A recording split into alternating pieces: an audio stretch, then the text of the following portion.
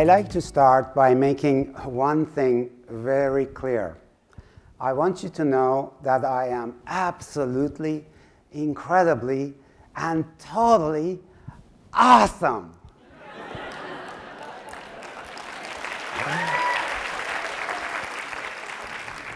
Now, before you start thinking that I have a problem with humility, which I don't, let me add something important. I believe you too are awesome. Is that better now? But I also believe, based on my research, that there is, no, it's me, okay. But I also believe, based on my research, that there's an 80% probability that you have no idea how truly magnificent you really are. You used to know, but you've forgotten. I'm here to show you the science behind how you gradually forget your true self, your true potential, and how you can rediscover and unleash an even happier and more capable version of yourself, the true magnificent you. Is that cool? Great. So I lecture on this topic right here at Stanford, and my work is based on extensive research in neuroscience and psychology. I like to show you my most important evidence proving that you used to know how amazing you really are. Would you like to see that evidence? Well, here it is. Do you think she knows how magnificent she is? Absolutely, she is radiating with it. What about him? Do you think he knows how magnificent he is? Every strand of his hair knows how magnificent he is. And what about these two? I know they know because they are my precious kids, Tisa and Kian. The point is this: you were born as a unique and magnificent being, and you used to know it. But what about this one? Do you think he knows how magnificent he is? He actually has no clue. He used to know, but by the time this picture is taken, he no longer remembers. By the way, this is me. Adorable, right? I told you. So why and how did I begin to forget who I really am? I was born a happy kid in a troubled household. I lived with 4 siblings and my parents in a 2-bedroom apartment in a ghetto. My father was scary, angry, and unpredictably violent. My mother was always running around terrified. I wasn't getting much love. Now, since my life was in my parents' hands, it would have been absolutely terrifying for me to admit that they were flawed. So instead, a voice started forming in my head and saying that my parents were perfect, and the reason they didn't love me was because I was unworthy of their love. I now call this voice the judge. Of course, once the judge started judging me, it also had to start judging everybody else around me so that I would be less terrified. I grew up completely unaware that this judge character was beginning to take control in my mind. I only discovered 27 years later in an MBA class right here at Stanford. We were divided into groups of 12 MBA students sitting in a circle, sharing our emotions openly. One of my classmates in the circle turned to me and said nervously, "Shirzad, this is really hard for me to tell you, but I often feel harshly judged by you, and it really bothers me." I turned to him and said, "John, thank you so much for telling me this. This is very helpful feedback." In the back of my mind, I was thinking, well, of course you feel judged by me, you idiot. You are the biggest loser in this group. How else do you expect me to think of you? But then a second person, a third person, and a fourth person in the group said exactly the same thing. I kept thanking them politely while thinking, what losers blaming me for their insecurity. I did think like that, trust me. But somehow, the fifth person finally got through. All of a sudden I realized, oh my God, they are right. I judge everything instantly. This judge character in my head was constantly and brutally beating down not only others but myself. It was the invisible character in my head. It was the invisible lens that distorted my reality. And that discovery changed my life. Since this invisible character, judge character in my head, secretly sabotaged me, I called him a saboteur. I later discovered that in addition to the judge saboteur, there are 9 other saboteurs, like the controller, stickler, and victim. Even in a perfectly happy childhood, you still develop a couple of these saboteurs as coping mechanisms as a vulnerable kid. For example, you might develop controller tendencies to feel safer in a chaotic environment, or become the victim to get more attention. The problem is that these saboteurs become the invisible masters in your head, just like my judge had. They pretend they are you, but they aren't you. That's how you forget who you really are.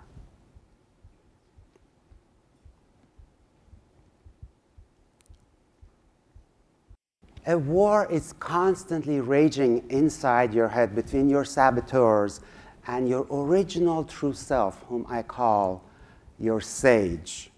These are based on entirely different regions of your brain. Your saboteurs are based on the survival brain region, which is made up mostly of the brainstem, limbic system, and parts of the left brain. Your sage is based on the positive intelligence brain, which is made up mostly of the middle prefrontal cortex, ACC insular cortex, and parts of the right brain. Here is a fascinating insight and clue to your happiness. Look at this. The survival brain region and its saboteurs are neurochemically wired to feel stress and unhappiness. They just can't help themselves. If you want to feel consistently happier, you must learn to strengthen your sage and weaken your saboteurs. It's just a matter of neurochemical science. One of the things that I can guarantee you based on my experience is that you can achieve all the great wealth and success in the world and still feel deeply unhappy because of your saboteurs. I once ran a leadership development seminar for more than 100 CEOs and presidents who were all extremely successful and looked perfectly happy on the outside. I told them, look, I have coached too many successful CEOs and billionaires to be still fooled by your facade of confidence and happiness. So I asked them to anonymously write on an index card one secret they never shared about how they really felt inside. With their permission, I'd like to read some of those cards. I am terrified of failing as the leader of my business. I am rarely at peace with myself. I fear dying of an early age from overwork and stress. I am feeling very sad and lonely, and the antidepressants I'm on don't seem to be helping. I battle with constantly ranking and judging everyone around me. I have no idea how to truly connect with my only son. My air of confidence is false. I am self-destructive and I don't know why. I don't love myself very much. I lack strength in resisting temptations and desires. I often feel like I'm a fraud. I worry my materialism is hurting my children. I have been abusing drugs and alcohol to deal with stress. I wish I could run away for 1 year, just be alone. And finally, I'm afraid of ending up like my father, who is unloved and will die alone.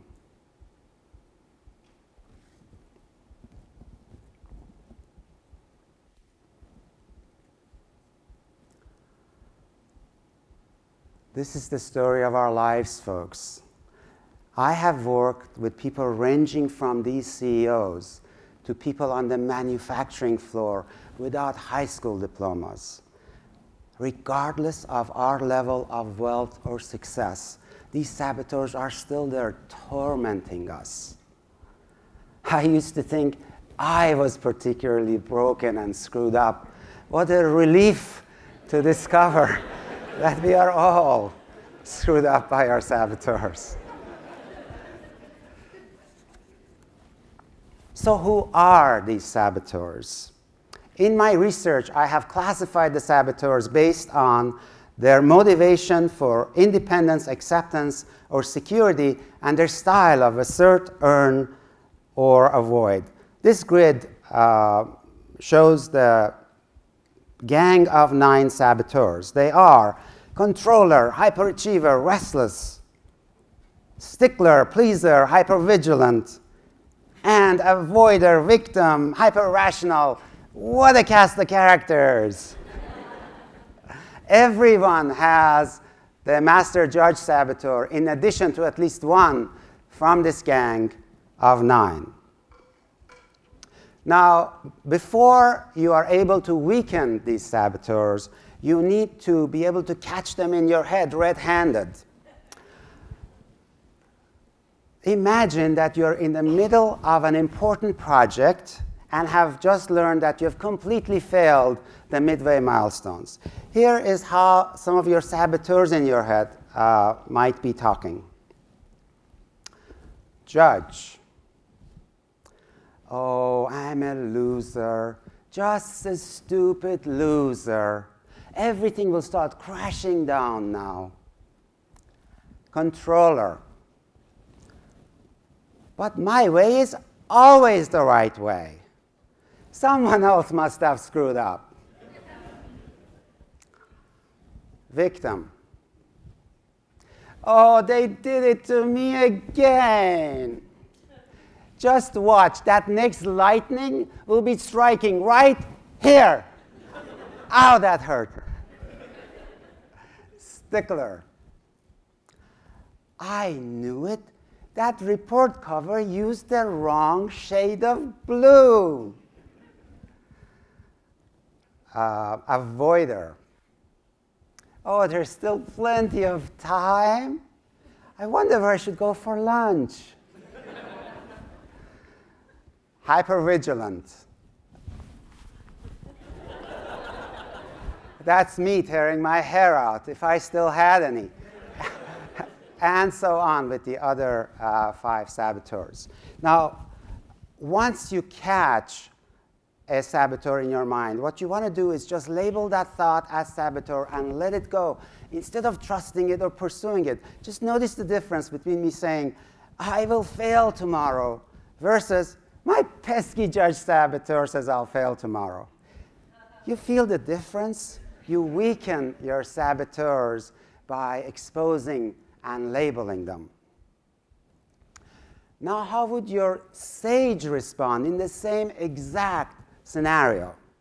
One of the most brilliant things about your sage is the sage perspective. Every outcome or circumstance can be turned into an opportunity.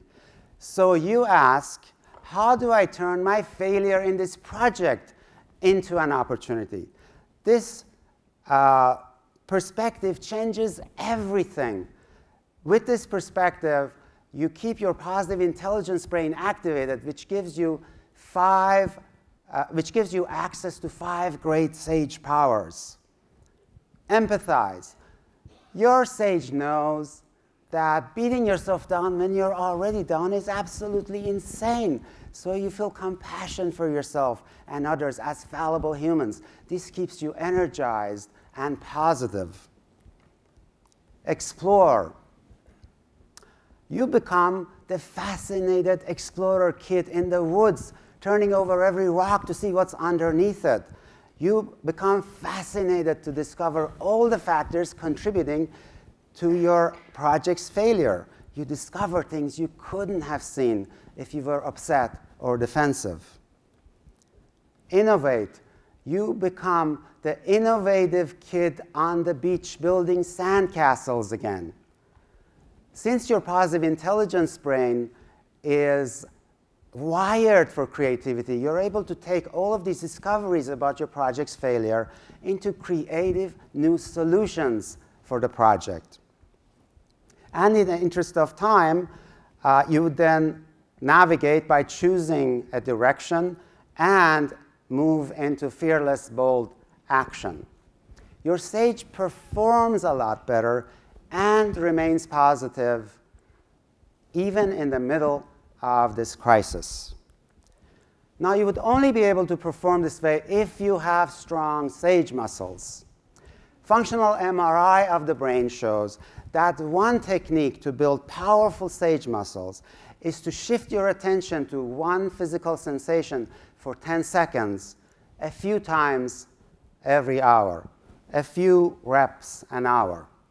This leads to some surprising recommendations. For example, if you want to perform better in your job, then really, really taste that bite of your crunchy apple. Really see the 100 shades of color in your friend's eyes. Or hug your loved one so attentively that you feel her heartbeat. This surprising link sounds too good to be true until you study the neuroscience evidence. In order to track your progress, we can now actually measure the strength of your sage muscles versus your saboteurs based on your emotions in a typical 24-hour period. We have defined this ratio as your positive intelligence quotient, or PQ. Independent researchers have now shown that with increased PQ, people are far happier and less stressed. They also perform much better. For example, 40%, almost 40% better in sales, and a third better in team performance metrics. Everyone can learn to strengthen their sage muscles with a little practice. And finally, you can help strengthen the sage in your loved ones. Unlike my daughter Tisa, my son Kian loves tickling. So I have invented a game with him where I start tickling him and stop only if he gives me all the right answers. So I start tickling him and ask Kian, why do I love you so much? He has learned to say, and he says, I don't know, Daddy, why do you love me so much? I ask, is it because you're so handsome? Now, I know it's his mother's genes, right? You don't have to tell me that. And he has learned to say, and he says, no, Daddy, it isn't because I am handsome. I ask, is it because you get good grades? No, Daddy, it isn't. Is it because you're good in sports? No, Daddy, it isn't. So I go down a long list of his great qualities, and he keeps saying, no, Daddy, it isn't. So at the end, I pretend great frustration, and I say, so why is it, Kian? Why do I love you so much? And he has learned to say, and he says, Daddy, it's because I am me.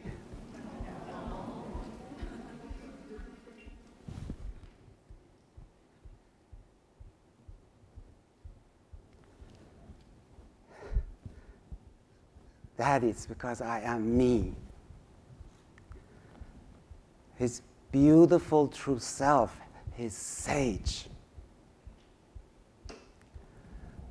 What about you? What would life be like if you fully reclaimed your beautiful true self, your sage? What would be the gift of that to you, to your loved ones, to our world? what would become possible then? You are a special, unique, and magnificent being. It's time for you to remember. Thank you. Thank you. Thank you.